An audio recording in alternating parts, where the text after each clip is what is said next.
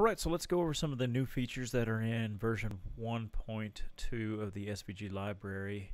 One of the first things you'll probably notice up here is you actually get an SVG count. It's actually counting every single thing that is listed in here as far as all your SVGs. Whenever you import new ones, make sure you click the refresh button or show all here, and that will refresh that count. That'll give you a good little total on how big your library is getting. Alright, so something else that is new with the version 1.2 is the background. You can actually change the background of this because a lot of people, they were saying that they had an SVG on there and they couldn't see it. They thought it was blank or something. So for example, I have this Mojo Monday popped up, and if I go over here to change the background color to something else, say black, we can actually see those white pieces show up. So that's why we added the background color, so you guys can actually see what's actually going on with the SVG, because some SVGs will not have a border around it with a black line, and just like this one, and that way you can use the background colors. If that's not pleasing to you, you can use another preset and see how that does. Okay, so those are the background presets that you guys have to choose from. Alright, so another thing that we added in version 1.2 is folders. You can now create folders for your shapes or patterns that you have in your library. Okay, and then when you have your folders established, you can use a filter. Right now we don't have any folders created, so it's basically you're going to be showing us everything. So let's create a folder real quick for Mojo Monday. Okay, so it's real simple. We're going to go up to the File menu, and we're going to go ahead and hit Add and Edit Folders.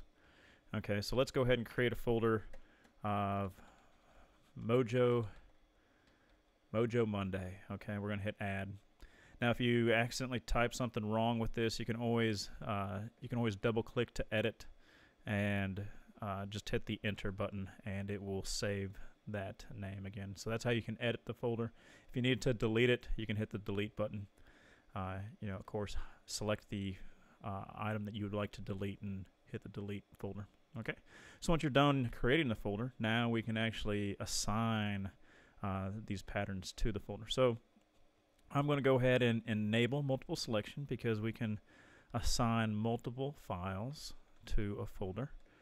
And I'm going to go ahead and I'm actually going to leave all of them right here. I'm going to go ahead and select all of them but this one right here, and I'm going to go ahead and go up to File, Assign Folders to Selected.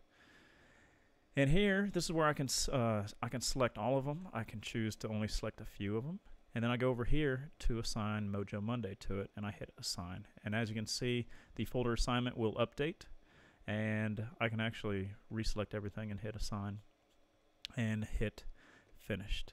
Now all of those will be assigned to Mojo Monday.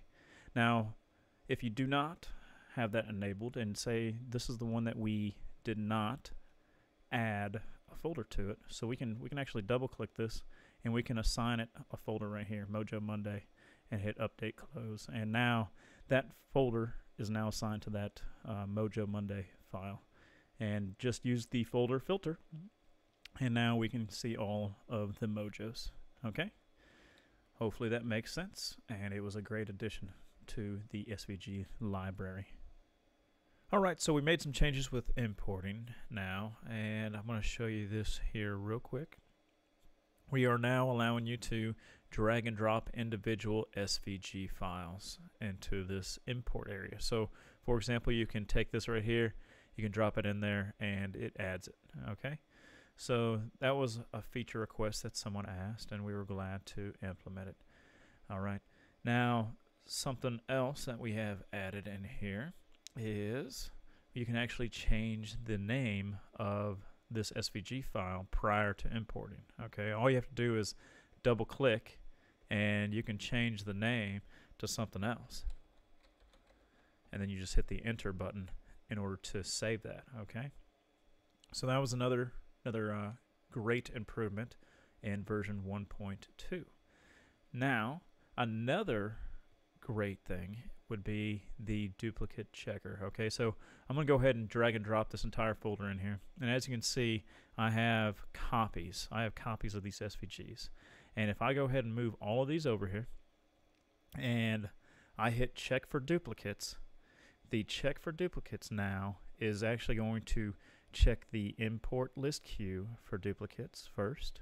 Then it's going to check your library for duplicates as well. Okay, so we will be notified before we even import anything if we have any duplicates. I'm going to go ahead and hit that right now, and it's saying, hey, all these files right here, they are duplicates, and plus we have 4 remaining here that are not listed. Would we like to remove this from the list? And of course we don't want duplicates in our library, so I'm going to go ahead and remove those, and there we have it. We have originals, no duplicates, that we are going to import into our library.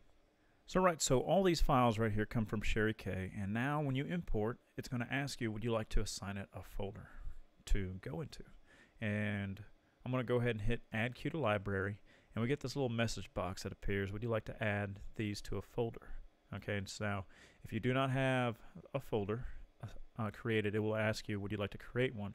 But if you do not see your folder listed here that you would like to insert it in there, you're going to have to hit cancel, and then you're going to have to go to file, add and create folders. Okay, and that way you can add your folder. Now I'm going to go ahead and hit cancel. Now I'm going to add this to my library. Yes, I would like to add it to a folder, and I'm going to go ahead and move these all to Sherry K. I'm going to go ahead and select everything, and I can hit assign. Now of course you can assign things different folders. You know, say for example I wanted these last 3 here to be a part of Mojo Monday. I can hit assign and it will do that. Okay, so you don't have to assign everything a folder right then and there of it being all the same. You can choose different folders. Okay, so I'm just going to go ahead and change that back to Sherry K. I'm going to hit finished. I'm going to hit OK. Now everything has been added to my library just fine. I'm going to go over here. I'm going to hit the little refresh button, and I can go down here to Sherry K, and all my Sherry K files will appear. Alright, so now we added a common tag window, and let me show you what that is real quick. If we go to File, and we go over to Open Common Tag Window, this window will pop up right here. Now this window is going to show you a list of all the tags that you have currently used with all your patterns. Okay, so this way you can actually, when you're assigning things, like for example, let's go ahead and assign these some tags. And I'm going to tag this with flower and flourish. So if I double click and I go ahead and come over here, I'm going to select flower, and I'm going to select flourish, and I'm just going to drag and drop this right here, and it automatically adds the flourish, comma, flower, and these tag fields right here. Whenever it comes to a comma, it counts that as one tag. Okay, so let's go ahead and add a tag, and as you can see, it added flower and it added flourish in there. Okay, so that's a quick way how you can tag your items now by using tags that you've already used. Okay, so I'm going to go ahead and hit update close. Now you can do this with multiple selection as well. You know, like all of these are flourishes. Now even though we tagged number 9 with a flourish already, if we go up to add tags and we just want to add flourish because they're all flourishes, it's going to tag them all, and it's going to get to that number 9, and it will try to add it, but it won't. Okay, it's not going to double tag something. So if it already has a flourish in there, it's not going to add it as a tag because it's already a tag. Okay, so I'm going to hit finish tagging. Now all of these will have flourish assigned to them. So if I go ahead and double click number 4, we should see flourish as a tag. All right, so now with this common tags window open, we can also do a quick search. Okay, so I'm going to go ahead and drag and drop flower over here, and it's going to pull up all the flowers that are currently in the database. You know, if I want flourish, I'm going to go ahead and drop and drag flourish, and it's going to pull up all the flourishes. So that's what the common tag window will do for you. It will help you search. It will help you add tags to the files. Now if you were to tag one of these shapes here with something else, Here we'll do birds, okay, because it came from birds, and we're going to go ahead and double click this, and I'm going to add birds. Hit the add tag. I'm going to hit update close. Now the common tags window won't refresh until you actually close out and you bring it back up again, okay? So now we should see birds in there and it will work as advertised. All right, so that's the common tag window. So right, so anytime you do a big import, or if you do a big mad tagging session, you may want to use this new feature in version 1.2, which is under the file menu. You can go to File, Create Backup. Okay, so what this will do is it will find your library that's actually on your hard drive, and it will actually make a copy of it for you so that you can save it on an external hard drive, you can save it on a thumb drive, you can save it on the same computer if you wish, but it allows you to create a backup of your entire database. Okay, so you can use this as a way to back up the library. Now keep in mind that the more projects and files that you may have, this could get into the 1 gigabyte, 2 gigabyte type of file. So keep that in mind when using this. It will just ask you where would you like to save it. You can name it whatever you like, and it will be a little database file. Okay, now sometimes databases get corrupt, and this is a way to help you prevent that by creating a backup.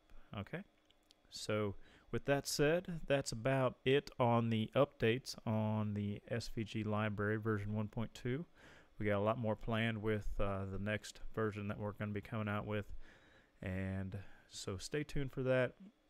Keep using it, tell your friends about it, and hopefully you guys enjoy this program. Okay, so with that, I'm Rob with Scrappy Doo, of course, and we'll see you next time. Bye.